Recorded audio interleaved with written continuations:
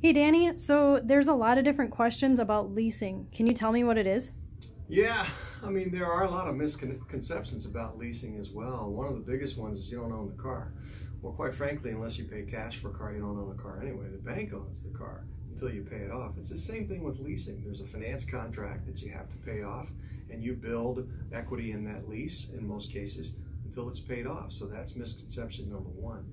The big thing about leasing is if you drive a ton of miles, it's probably not for you, or if you want to keep a car for many, many years and eventually not have a car payment. The benefits of leasing is that you will have a car that's always under warranty.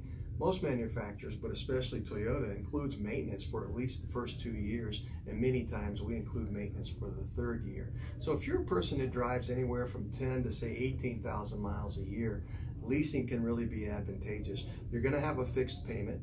You know what you can purchase that car for at the end. And most of the time, because Toyota in particular wants to sell and lease you another car, they will subvent the lease rates. In other words, they'll lower the lease rates to get you a more manageable payment.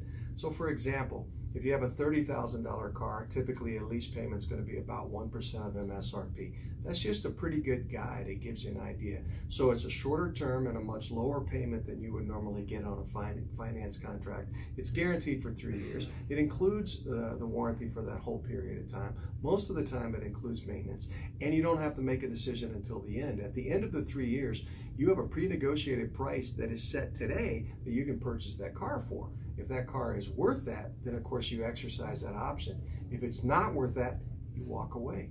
It's a great program. Why wouldn't you?